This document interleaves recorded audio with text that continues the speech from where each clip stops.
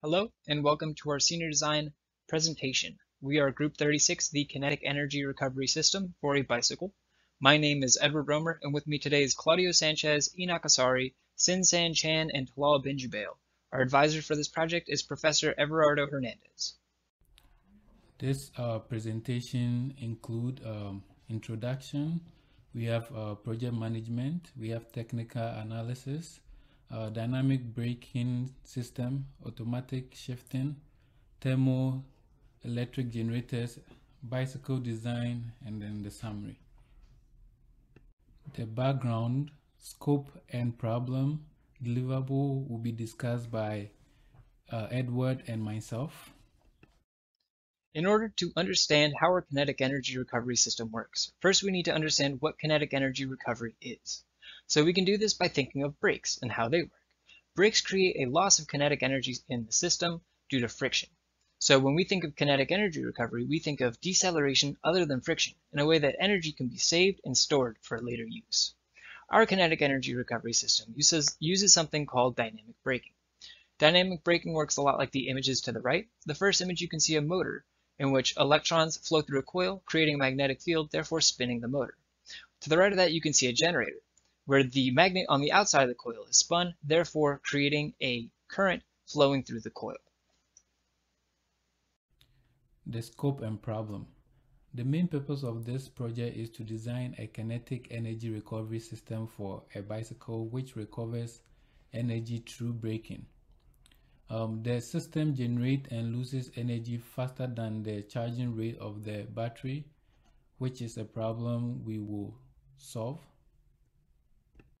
This table illustrates items that are going to be delivered at the end of the semester.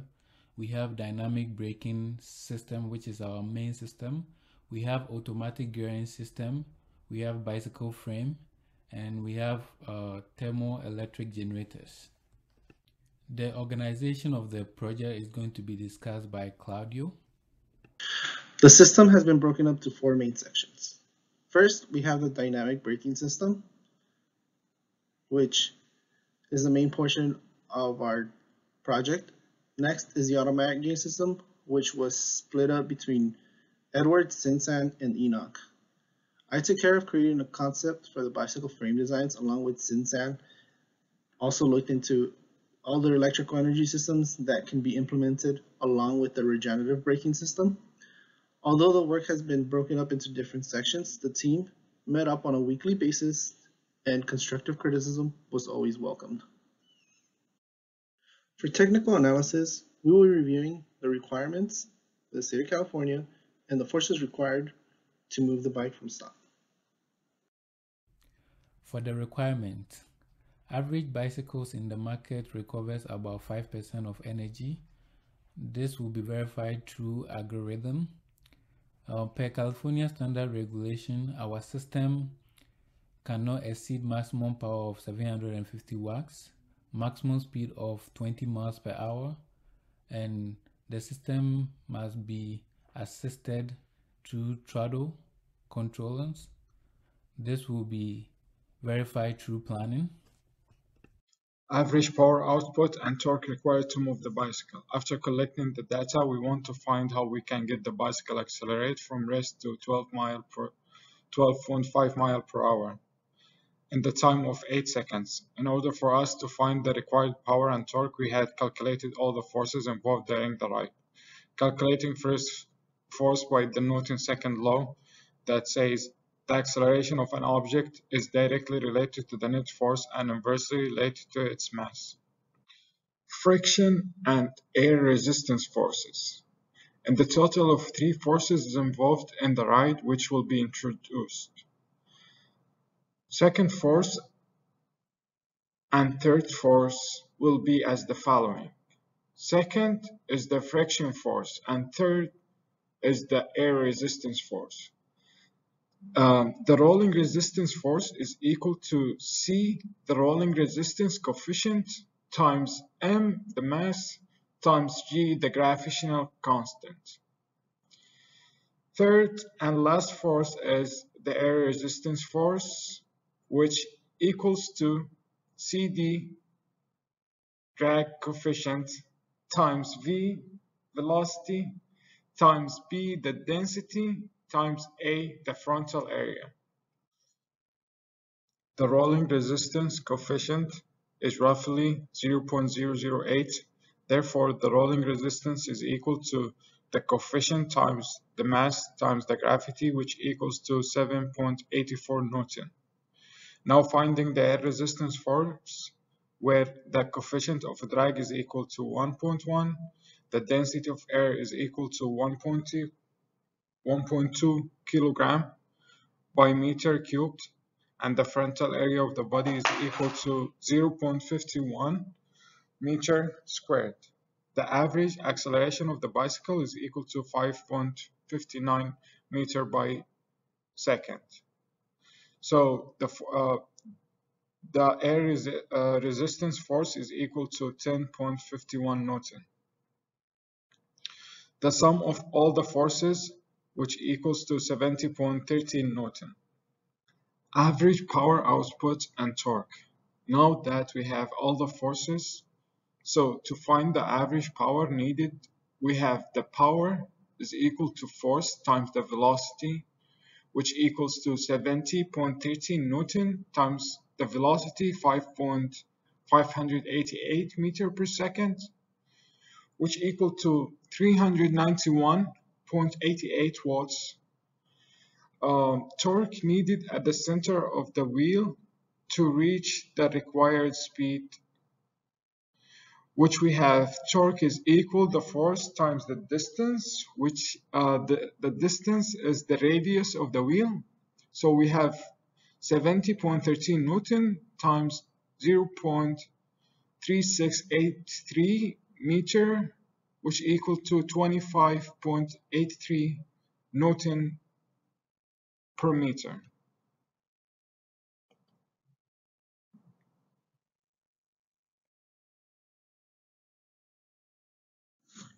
The dynamic braking system was split up into several subcomponents. First, we consist of the background, the problem statement, the introduction to capacitors, and component selection. Then we move on to calculations, show results, and the electrical schematic. Our dynamic braking system uses the motor as both the driver and the generator. In order to do this, we need two key components. First being the Hall sensor. A Hall sensor is capable of measuring RPMs by measuring a change in magnetic field and also senses the direction of current in a wire. The next key component is the Vetter Electronic Speed Controller, otherwise known as the VESC. The VESC is a programmable electronic speed controller, which we can program the minimum and the maximum speed of the motor, as well as the maximum charging current. In order to understand the energy in the system, first we need to look at the energy produced from stopping, which is the maximum amount of energy at any given time.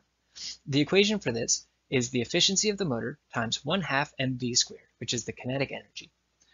To calculate this, we need to assume some values. The first value we're going to assume is the mass, which is 100 kilograms. The next value is the velocity, 9 meters per second, which is about 20 miles per hour. Then we're going to assume the efficiency of the motor, which is about 90%. Plugging these values in, we get an energy that is roughly 3.6 kilojoules. To calculate the time needed to stop, first we have to think of a theoretical lithium-ion battery, which would be 48 volts and would charge at about 5 amps in. So we multiply the charging current times the voltage, and we get 240 joules per second. Divide the total energy by this 240 joules per second, and we learn that it takes 15 seconds to stop the bike at 20 miles per hour. Now this is a problem that we need to solve. As dynamic braking system generates and loses energy at fast rate, we needed a system that would be able to store the energy generated. Supercapacitor is this system. Supercapacitors charge and discharge very quickly. They are also able to hold a high amount of energies. Energy stored in a supercapacitor, we have it as 1/2 capacitor times volt square. And energy produced by stopping, as Edward spoke about in previous slide, we have it as efficiency times 1/2 times the mass times velocity square. So when we equate this equation, we're able to solve for capacitor. So we have it as mass times velocity square times efficiency over the volts square. For the component selection for dynamic braking system, we selected maximum voltage because it gives us a high charge rate. It gives us a high torque from motor. It also gives us low capacitance minimum, which can be seen in previous equations. As the image shows, it shows the motor that we selected. We have a 48 volts with 750 watts and a Hall sensor with VESC controller. The battery that's going to be used in the system is a 48-volt lithium-ion battery with waterproof case and battery management system. It will power the 750-watt motor and charged by the VESC. The capacity of the battery is 7.8 amp-hour in 30 minutes usage. The battery management system will prevent overcharge, overdischarge, overcurrent, and short circuit. Therefore, we can expect the battery will have a longer life.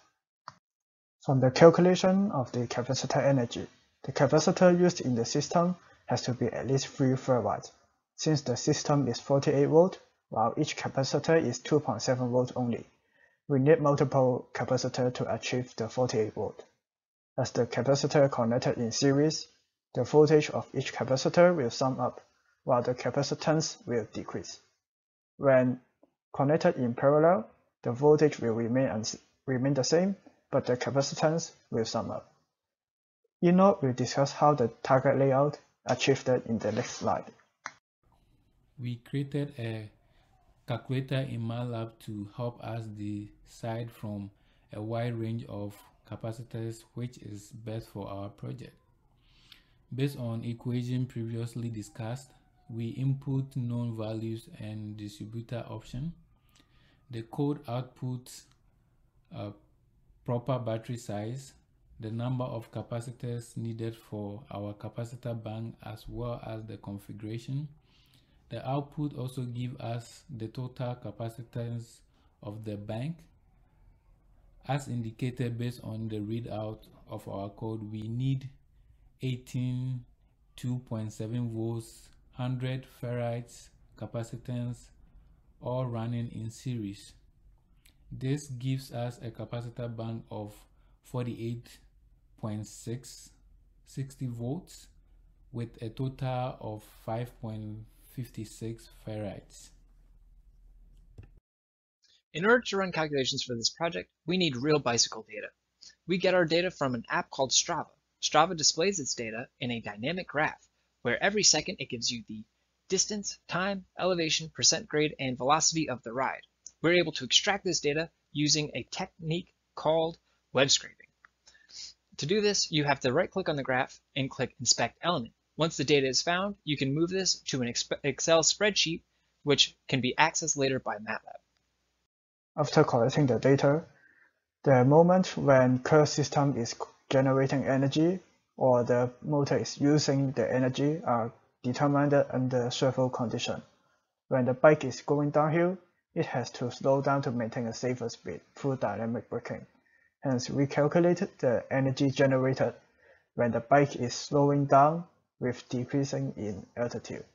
Since both kinetic energy and potential energy are losing to the recovery system, there is a negative sign before the kinetic energy and potential energy in the equation. In our system, the motor will start working when the bike is speeding up from a speed lower than 10 miles per hour or traveling uphill.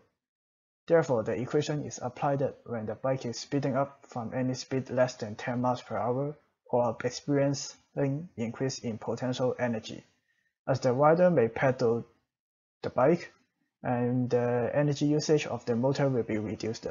Therefore, there is a minus 75 watt times time in the equation, while the 75 watt is the average pedaling power of a person. Since the maximum power of the motor is 750 watts, so any energy above it will become 750 watts only in both generation and consumption. Figure shows the relationship between the velocity and the energy generated. As you can see, when the velocity is decreasing, there is an energy being generated.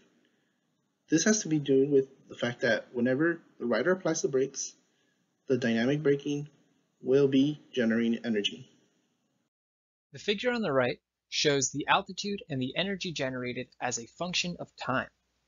Looking at this figure, you can see that fast drops in altitude coincide with peaks in energy generated. What this means in reality is that the rider is using their brakes to maintain or slow down their speed downhill. The figure shows a direct relationship between kinetic energy generated and the velocity of the bike at any specific time. Whenever the bike brakes, the velocity slows down drastically over a short period of time. This figure shows the altitude and the energy used as a function of time. Looking at this figure, you can see that the peaks in the energy used coincide with the uphill climbs of the bike ride. What this shows in reality is that the motor is being used to assist the rider going uphill.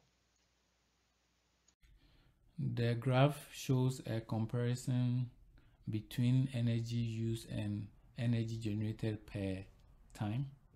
Besides the Y data showed in the previous slide, 4 other Y data were taken into account for calculating the efficiency of the recovery system. The energy generated is the energy that's going to be recovered by the KERS system, and the efficiency is the energy generated divided by the energy used. In ride 4, the energy generated during the ride was higher than the energy used, which caused an efficiency larger than 100%. It happened because most of the time in this ride was downhill and it used less energy to finish the ride. Also, the ride is one way only, therefore the amount of energy was lower than the other 4 rides. By comparing the energy used in the ride to the total energy in the battery, the energy consumed from the battery is about 10 to 30%, which the battery wouldn't run out of charge during this ride. At the same time, the recoverable energy could charge up to 2 to 5% among the total battery capacity. To find out the average efficiency of the system, the energy data were averaged into per mile, and the efficiency was 26%, which is higher than the 5% energy recovery requirement. This electrical schematic is showing how different components are wired in the system. Since the battery is going to be charged and discharged, the capacitor in the circuit may damage and cause dangerous due to the backward flow current. Therefore, diode is used in the circuit, which could limit the current flow in one direction only. There are 2 diodes wired in parallel layout but in opposite direction, and capacitor will wired in series with one of them. The orange arrow indicates the charging current flow, which would only go through the capacitor located in the bottom path of the parallel circuit. The red arrow is the discharging current flow, which won't flow through the path with capacitor, since the diode next to it is in opposite direction. Therefore, the capacitor is protected from backward flow current. Next, we will talk about the design of the automatic gearing system. The automatic gearing system is controlled by an Arduino, which is an object-oriented microcontroller. The automatic gearing system has its own independent battery and works by varying gear sizes depending on the speed of the system. The way it does this is by using a derailleur cable controlled by a servo, as seen on the figure to the right. It's able to measure the speed of the system using a cadence sensor, which is something we'll discuss later in the presentation. A servo is a motor that's able to actuate in degrees. For this project, we're going to use a high torque servo, being as the servo has metal gears, which are more resistant to slippage, and has a higher torque output than average hobby servos. This figure shows the electrical schematic for the automatic gearing system. I'm going to start off by discussing the display screen, which will be used to show the rider's speed and current gear. In line with the display screen is a 10 kilo-ohm potentiometer, which controls the brightness of the screen. To the right of the screen is the high torque servo. The high torque servo is used to control the bicycle's gear. To the right of that is the cadence sensor, which is used to measure the bicycle's speed. Below all this is 3 buttons. These 3 buttons are used to shift the gears of the bicycle up or down, and also to toggle the automatic gearing system. To the right of everything is the power supply. We can see that the battery is connected to the main battery of the bicycle using a DC to DC converter, otherwise known as a 48-volt step-down, to convert the 48 volts from the main battery to the 5 volts of the Arduino's battery. The Arduino's battery is also hooked up to a battery charger module, which is used to regulate an inconsistent current from the thermal electric generators to both power the Arduino and charge the battery. The automatic gearing system. Cadence sensor. Cadence sensor measures the speed of the bicycle. The way it does it is that there is a Hall sensor placed somewhere on the bicycle, 2 magnets on the wheel, and as the wheel spins, the magnet passes in front of the Hall sensor. It sends a message to the Arduino. The Hall sensor that we use is non-latching Hall sensor, which means it measures the changes in magnetic state, as you can see in the image showing the effect of Hall sensor. The way non-latching Hall sensor work is, for instance, is 0 and then measures, and then magnet passes in front, it's 1, then it goes back to 0. It doesn't stay at 1 like latching Hall sensors. High sensitivity. This means we are able to measure high speed as it passes multiple times. Because it's 2 magnets, we are measuring in half revolution, and it returns in the computer revolutions per minute. The equation at the bottom just convert RPM to speed using the diameter of the wheel and calculating the circumference of the wheel using that as the distance that is traveled. The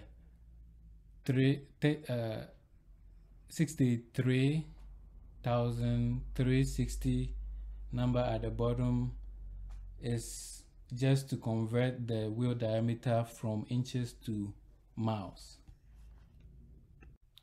Each gear is designated a degree in the servo.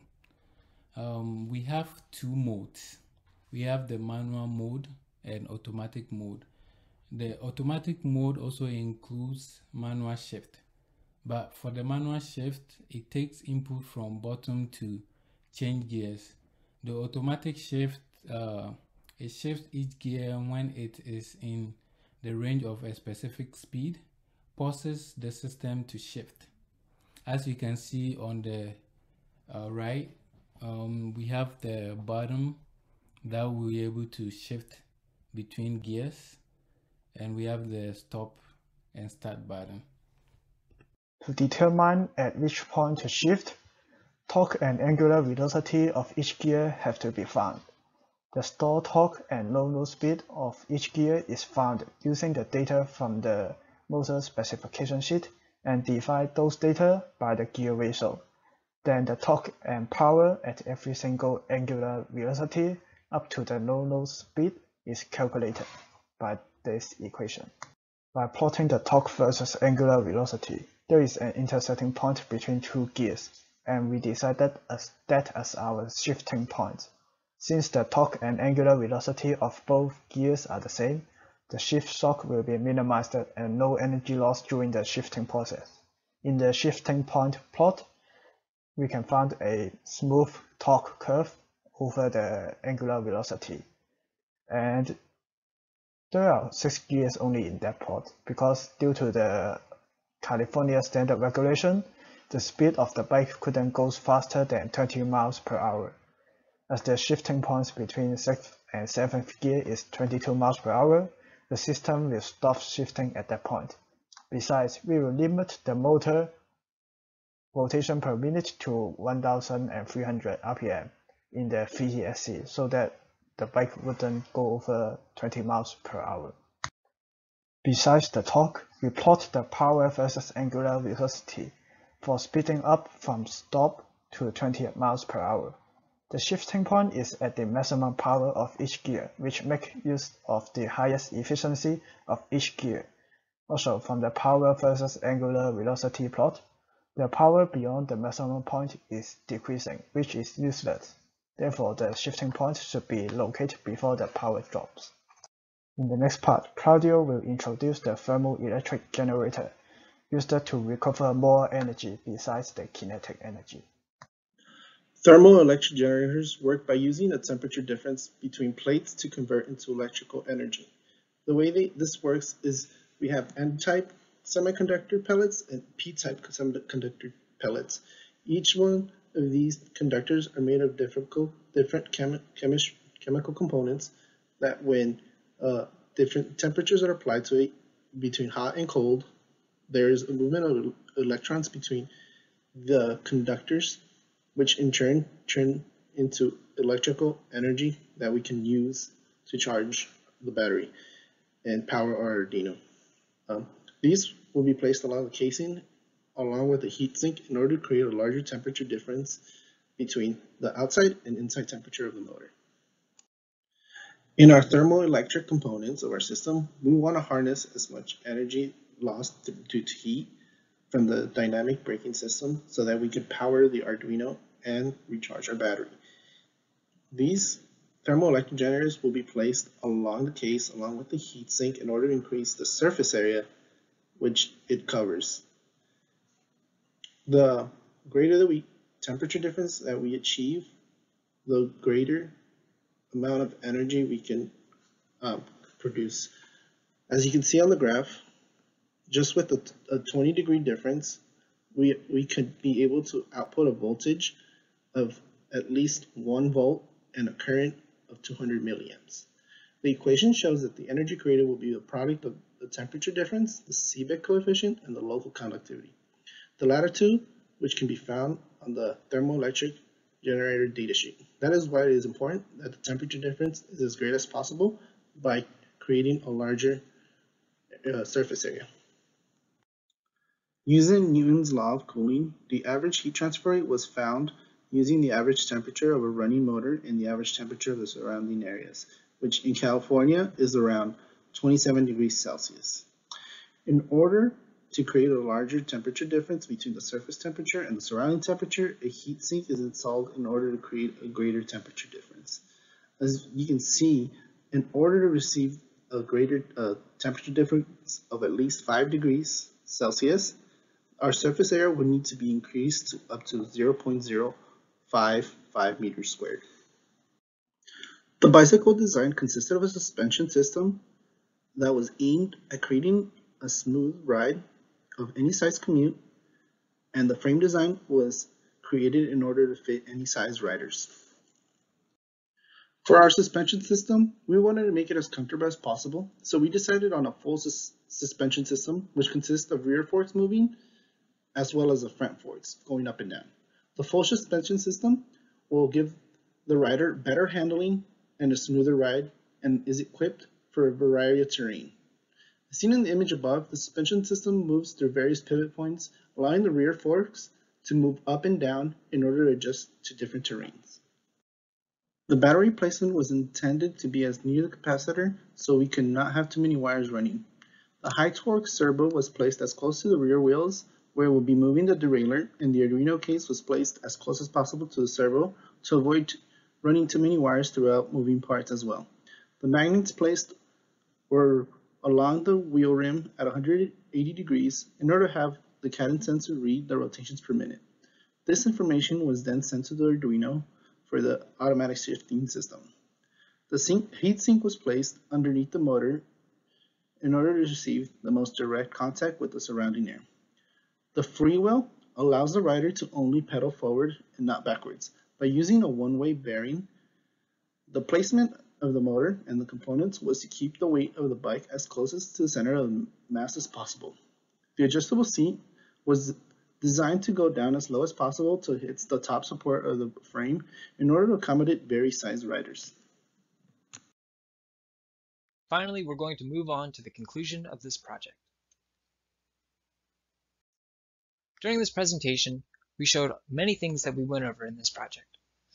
We showed that we fixed the problem of the limited charging current going into the battery using a supercapacitor bank as well as a battery management system to protect the battery. We showed that the energy recovery on average for this bicycle is about 26%. We also created an automatic gearing system which will provide the most comfortable ride for the rider with no extra work. It's also going to create a much more efficient system and keep our maximum speed to 20 miles per hour. We also went over the SolidWorks sketches of the 3D parts of the bicycle. I hope you enjoyed our presentation. Here are the references that we used for this project. Feel free to check any of these out if you want to do any research of your own.